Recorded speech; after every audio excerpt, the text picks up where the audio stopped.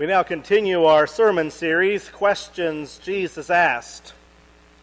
Some attribute perhaps as many as 300 or more questions to Jesus.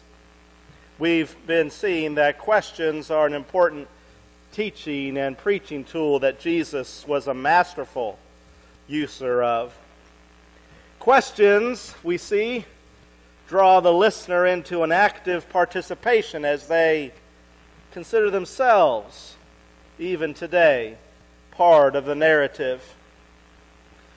Yes, questions can move people from bystanders to disciples.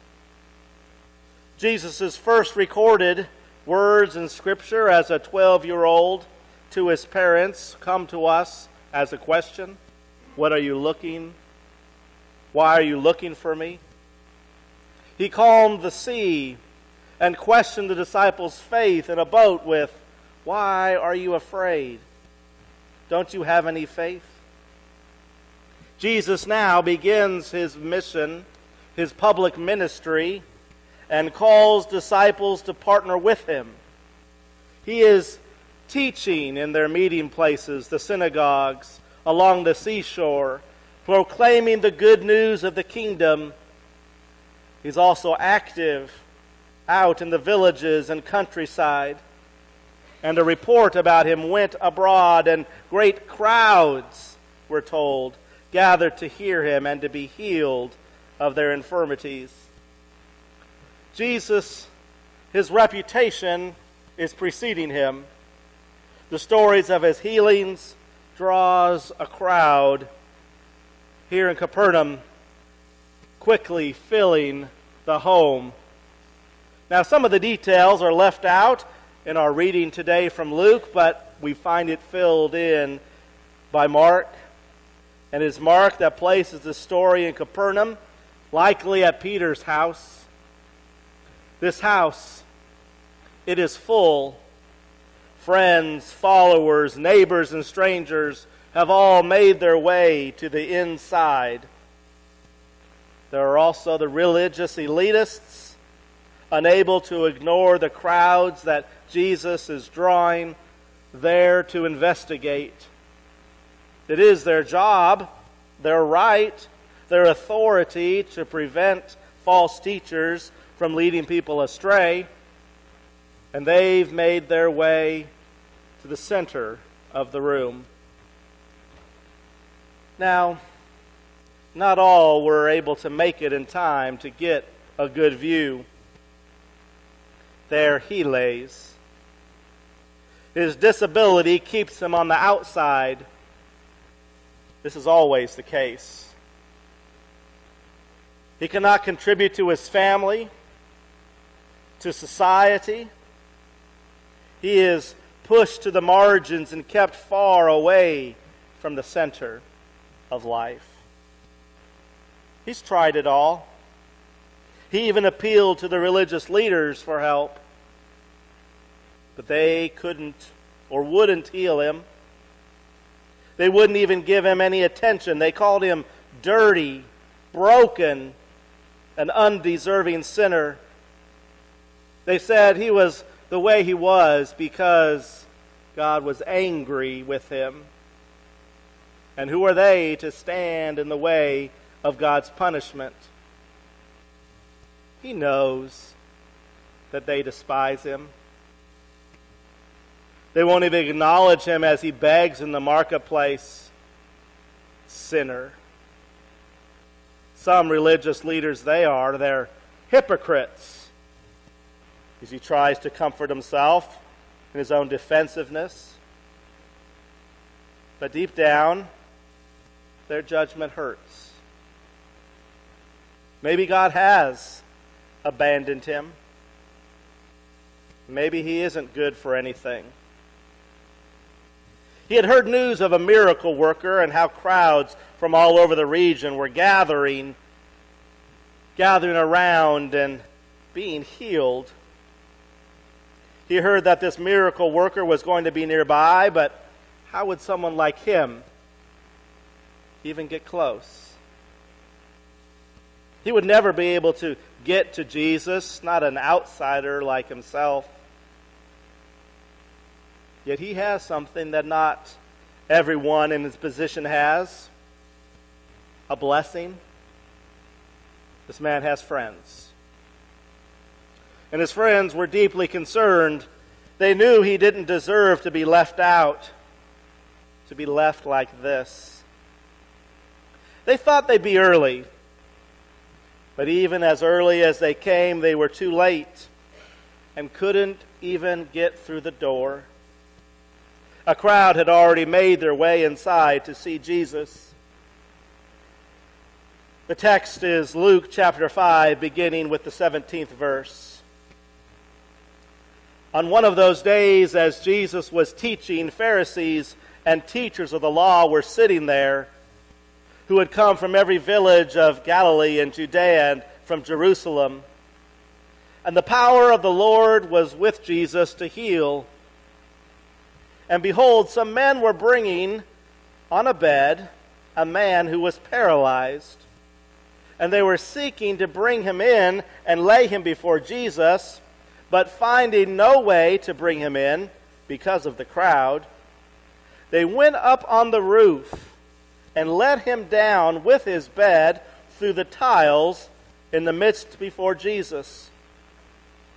And when Jesus saw their faith, he said, "Man, your sins are forgiven you."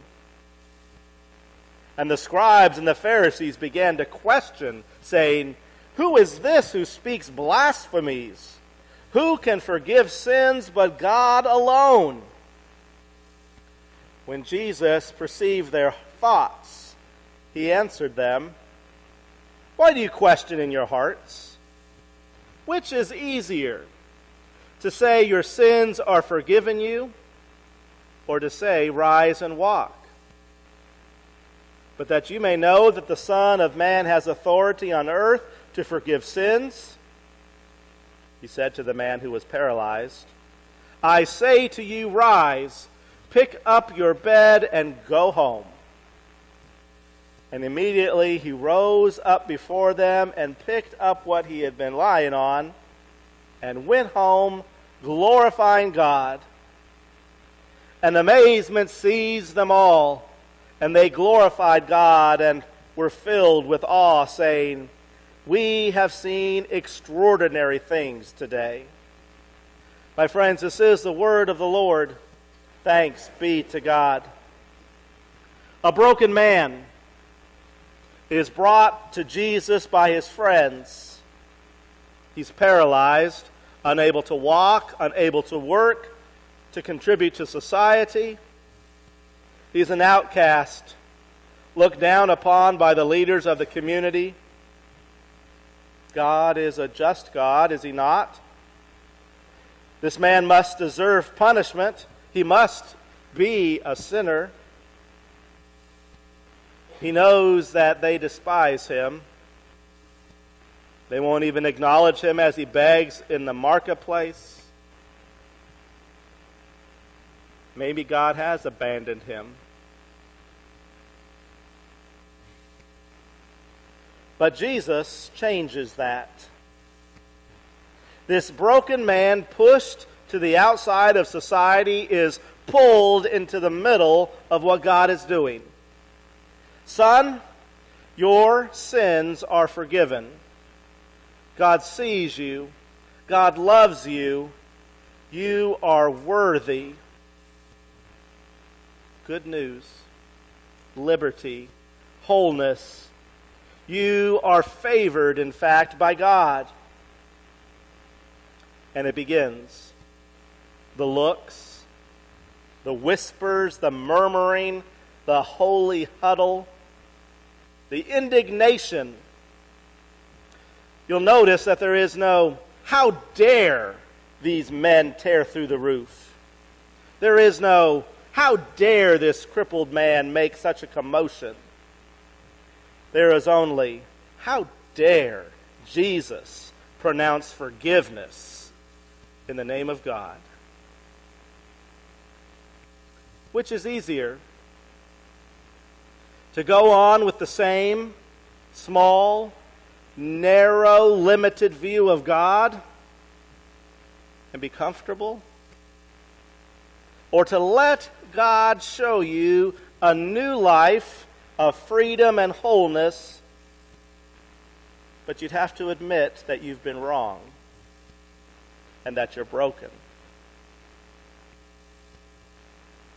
Jesus, knowing their thoughts, says, "Why do you think evil in your hearts? Which is easier, to say your sins are forgiven, or to say, rise and walk?" Are you telling me what I can't do? Are you telling me what God can't do? Certainly words are one thing. So let me show you what I can do, what God can do through me. And that you may know that the Son of Man has authority on earth to forgive sins. Rise. Pick up your bed and go home. What Jesus does here is reverse the polarity. Those that think themselves as insiders are sent to the outside, and those considered outsiders are brought into the center. The haughty critics pull away by their own hardened hearts. The humble and meek are drawn in by their faith. Which is easier? Jesus asks. On the surface, of course, it is easier to say the words, "Your sins are forgiven," because that's something invisible, impossible to disprove. It does seem harder to say, "Take up your bed and walk," because if the man does not get up, then the one who said the words will be shown to have no authority.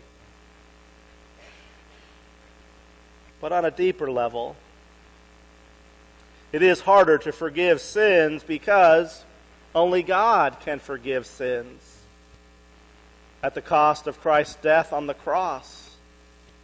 So, since Jesus can do the visible miracle and heal the man, this is the evidence that he also has the power to do the invisible miracle, to forgive sins. Who can forgive sins but God alone? That's the question on their heart that Jesus perceives. And he answers that question with, yes. Yes, I have the authority from God, because I have come from God and I am God. Which is easier? To go on with the same small, narrow, limited view of God and be comfortable? Or let God show you a new life of freedom and wholeness? But you have to admit that you're broken. He came into the room through the roof, lowered down by 4 friends on a mat. He came into the room broken, paralyzed, unable to move or walk. He left the room through the front door, forgiven and healed. His friends' radical compassion, his own faith, and of course the power of Christ changed the man's life. He's restored to a life of inclusion and participation that at first his disability prevented. And he is restored in the Spirit to a life of inclusion and participation in God's realm. They came into the room through the front door, blocking entry to those who had true faith. Their vain hypocrisy, their sneers and snickers, their holy huddle and whispers reveals their true brokenness. They left the room with righteous indignation, unable to be moved, to be changed, to be forgiven and freed. To them, there was too much to lose and let go of. Which is easier? To go on with the same small, narrow, limited view of God and be comfortable? Or let God show you a new life of freedom and wholeness, but you have to admit that you're broken. Just who are the sinners in the story? Just who needs forgiveness? Who is it that needs healing? Which is easier? For Jesus, the question is a mute one. For Jesus, forgiveness and healing are each easily accomplished. He not only has the ability and power to forgive and heal, he has the willingness, the desire. In fact, Jesus' mission, his assignment, is to bring close the kingdom of God, to bring good news to the poor, to bind up the brokenhearted, to proclaim liberty to the captives, the opening of the prison to those who were bound, and to proclaim the year of the Lord's favor. Jesus came to bring us the abundant mercy and grace that flows from the throne of God. Jesus comes to those in need. Can we admit that we are in need? Will we recognize it? Can we acknowledge our own brokenness, our own need, knowing that Jesus welcomes the sinner, the outcast, the broken, and forgives, restores, and heals? If Jesus could do that for them, which is easier? To hold on to your broken life? To stay unchanged, unmoved, bound up, and enslaved? Or admit that you're broken and let God show you a new life, a life of freedom, a life of wholeness? Which is easier? There's nothing you even have to do. That's already been done for you. All you have to do is let go, ask, receive, be forgiven, be freed. Let us pray. Gracious God, you come to us in Jesus Christ, offering restoration, offering reconciliation, offering us a love like a love we've never experienced anywhere else. You offer us, O God, a freedom from our small-mindedness. You offer us liberation from all that imprisons us. You offer us freedom from that which drags us down, overburdens us, wears us out. You offer to free us from our sin, from our guilt, from our pride, our vanity. You offer us a freedom that is defined by your love for us, a love which keeps loving. May we embrace that which is easier, a life freed rather than a life burdened, a life given to you, given by you to us to enjoy, to embrace, and to share. For these and all your blessings, O God, we pray with thanksgiving in the name of Jesus Christ. Amen.